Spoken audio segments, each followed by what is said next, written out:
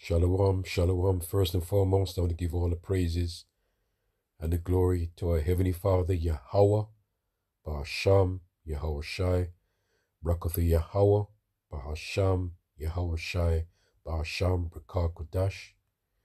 We give double honors to our beloved teachers, our true teachers of Great Millstone, our apostles, our bishops, and elders come down. Peace and salutations to our sincere brothers, pushing his true doctrine throughout the four corners of the earth, risking their lives week in and week out to feed the lost sheep of Israel. And shalom to the elect, the 144 governing body of men, and shalom to the rest of the elect, the 1/3. All the praises is forever given to Yahweh and his beloved son Yahweh Shai. Amen. So be true. So be true. I've watched this lesson here, this very good lesson from Elder Apostle Gabar. And when you speak to people, one main thing you must tell them that when you come to serve the Lord, it's not going to be easy. All right? It's not like peaches and cream. It's all that kind of love and happiness and. And I've mentioned to a lot of people that when you come to serve the Lord in sincerity, the proper way, your life is going to be turned upside down.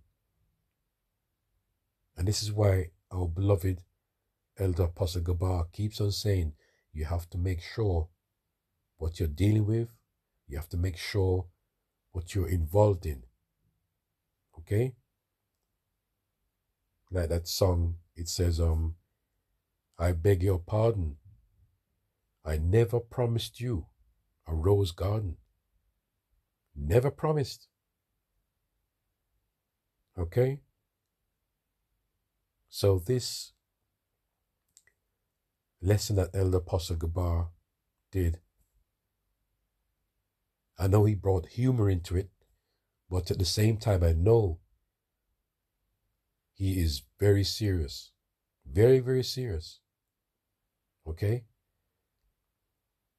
And it's true, I grew up on a Monty Python as a boy growing up, and they're very funny,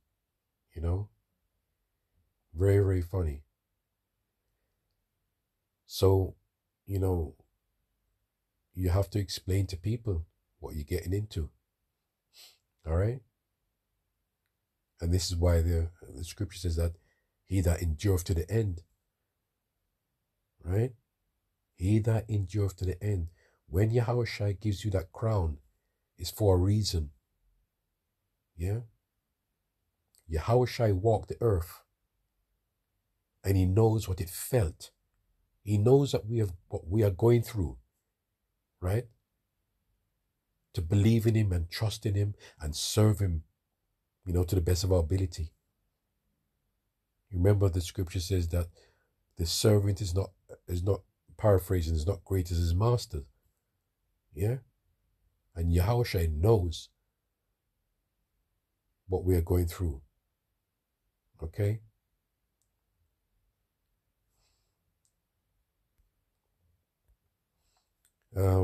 Scene from Monty Python's The Life of Brian Kyra,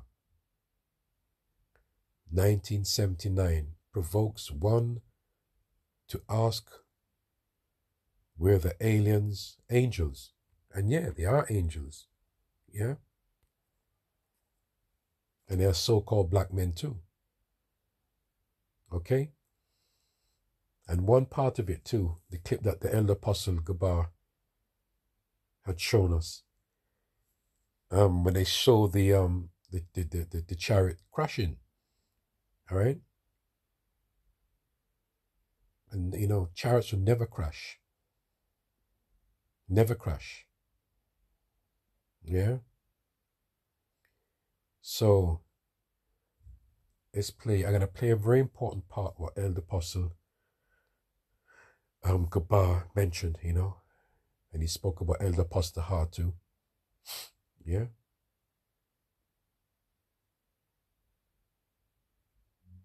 And this is what he called, you know, endurance, because the apostles, what they've been through for all these many years, and they're still enduring, there has to be the Spirit of the Lord working in them. All right? But when you explain to people, coming to this truth, you tell them a lot of things about the call of the Lord, you know, the basics. You make sure you tell them that your life is going to be turned upside down. Yeah? And our beloved Elder Pastor Ha always mentioned that you have to learn to live. Learn to live and to love the pain that you're going through. Yeah, just paraphrase, not saying it word for word, but every single brother in this truth knows exactly what Elder Pastor Ha had said, you know. Okay? So when you come to serve the Lord, definitely not. It's going to be a rose garden. No way. So Lord willing, now I'm going to play a little bit of this very edifying lesson from Elder Apostle Gabar. Yeah. So this character, Brian, was trying to imitate a man that had a hard life. Yahushua, when he was on the planet Earth, he had a hard life, man. He had a hard life, okay? It seemed like, sometimes it seemed like he just couldn't catch a break. Wait, let me prove it. How am I straightened? This is my favorite scripture. Oh, please let me find it. How am I straightened? Please let me find it. Please. Please. There it is right here. Yahushua had a hard life. So when Brian, according to the film, The Life of Brian, when Brian tried to imitate Yahushua, which is what the film is about, you heard what Apostle said. When you watch the film, you see that. When he tried to imitate Yahushua, his life became hard. Brian, he couldn't catch a break. He was being chased by he was first delivered by a spaceship, then being chased by another spaceship, which destroyed the spaceship he was in. Then when he came back to Earth, he was chased by Roman soldiers. I mean, the man just couldn't get a break. And if you noticed, right? If you noticed that when that ship had crashed and he came out, one of the men said to him, "Oh, you lucky bastard." You know what I mean? And that was funny. But that just shows you that, you know, as it says in the scriptures, paraphrasing, the righteous just scarcely be saved. Right? Scarcely be saved. You know? And another reason why this is so spiritual, how Elder Apostle Gabar did this video, is because I had a dream last night, and I tell you what, it was not pleasant. It was not pleasant dream, period. I've never, ever, ever had a dream like that before. All right? And it's just frightening all the way. From the beginning to the end, it was frightening all of the way. Yeah? Terrifying.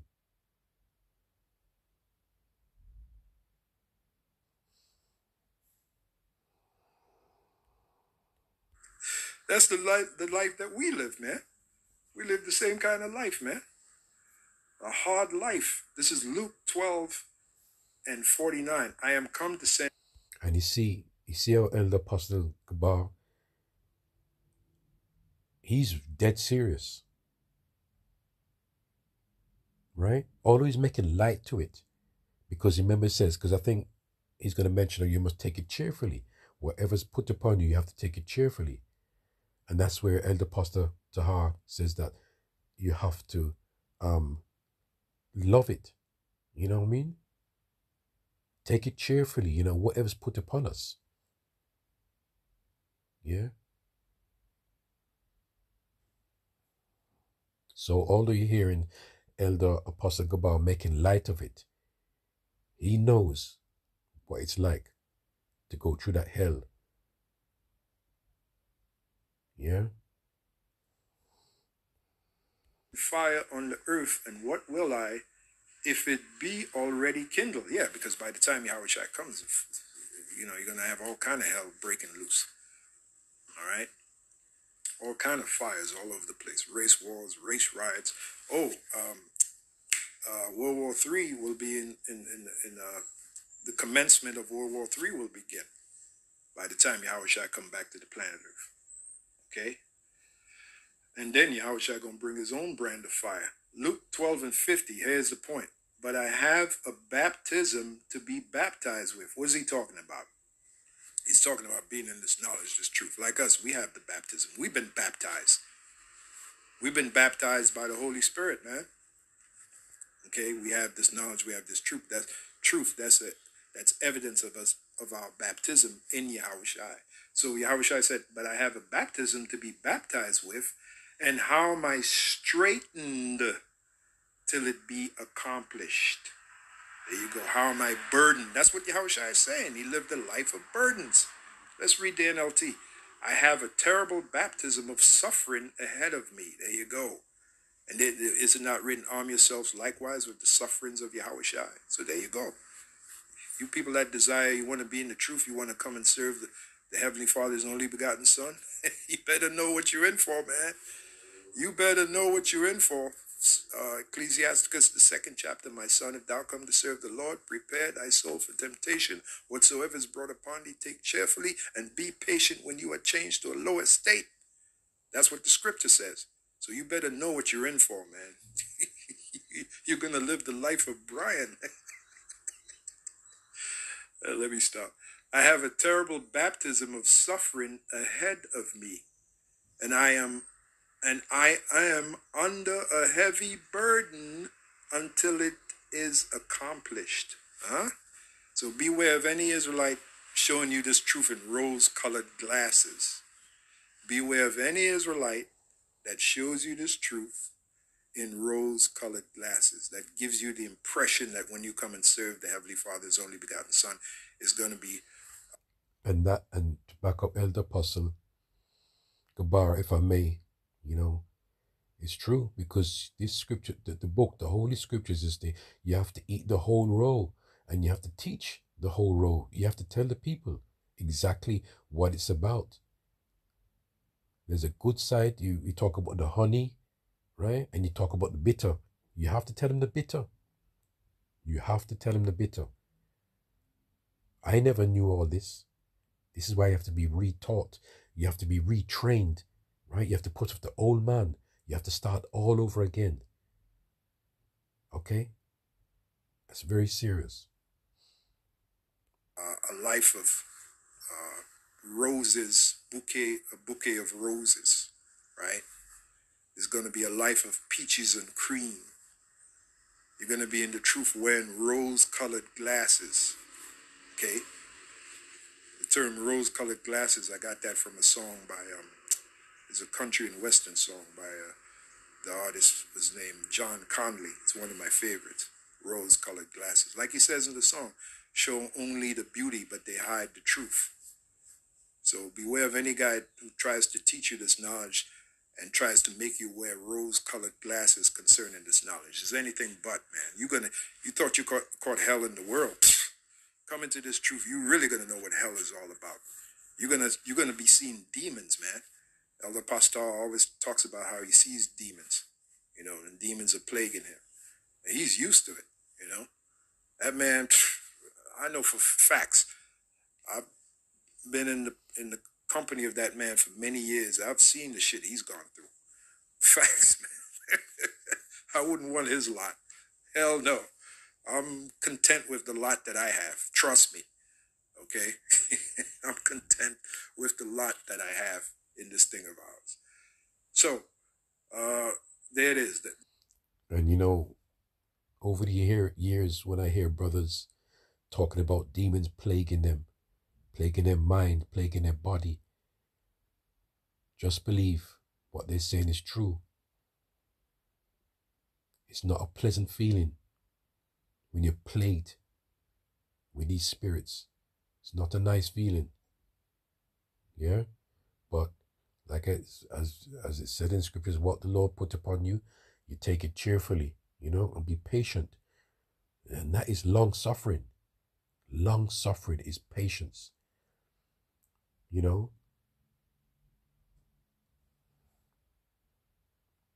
And we have to keep strong through the spirit and the power of Yahweh Basham Yahushai. There's no way we could do it on our own. No way. I have proven what I said concerning Yahushai, right? Luke 12 and 50. Okay, so let's get back to Isaiah 66:15. For behold, the Lord will come with fire, and with his chariots like a whirlwind, to render his anger with fury and his rebuke with flames of fire. So that And that day that is coming, which will come, it will come. That is not going to be a pleasant time. Right? Can you remember the righteous is going to be scarcely saved? So like if I said it wrong. The righteous, imagine, scarcely. Okay? It's not going to be easy. Definitely not going to be easy. It's not meant to be easy. That's why these Christians, so-called Christians, talk about the rapture and all that kind of stuff. Right? They are unlearned. Okay? And I'm on the milk. I'm still on the milk. And I'm telling you, I know for a fact that I learned through our apostles that yes, listen, this walk is not an easy walk. You have to go through hell. Okay? Just like World War III. In order to have peace, you have to have war. And we have to go through war in the flesh, in the body, everything. War in the mind, plague of everything. We have to go through hell in order to, Lord willing, enter into the kingdom of heaven. Okay? So anybody talking any bull fucking shit that we're in the new covenant, okay? The fucking hell we are feeling there. The hell that brother's going through. You feel the hell that brother's going through. You feel it.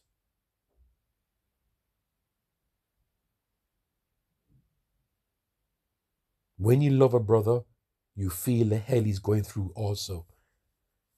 And you're going through the hell also. I'm paraphrasing it, one of the scriptures that you take on brother's burdens or something like that, right? Because you're feeling, when you love a brother, you feel their pain and their suffering. That's a part of the walk too. The real brotherhood. Yeah? person that left that comment, if they only knew, this person right here, Jolie, whatever, you see the. So please, Baba Kashar, watch this video. Yeah? Elder Apostle Gabar is only 37 minutes long and change. And I tell you what, powerful, right? And it's edifying and this is also comforting. It is comforting. All the praise is given to Yahweh, Ba'asham Yahushai, Barakatha Yahweh, Ba'asham Yahushai, Ba'asham Rekakudash. And Thawada, Yahweh Ba'asham Yahushai for setting up men, holy men, to guide us through. Thawada Yahweh Ba'asham Yahushai. Yeah? And love and peace to you, brothers. Fighting for your crown. Okay? Continue to fight for your crown. And the only how you do it is through the mercy and the love, yeah, of Yahweh Ba'asham Yahushai. Shalom. Hope and pray that's edifying. And please watch that video, Elder Apostle. It started first initially with Elder Apostle Har, and then Elder Apostle Gabar did something after. Okay?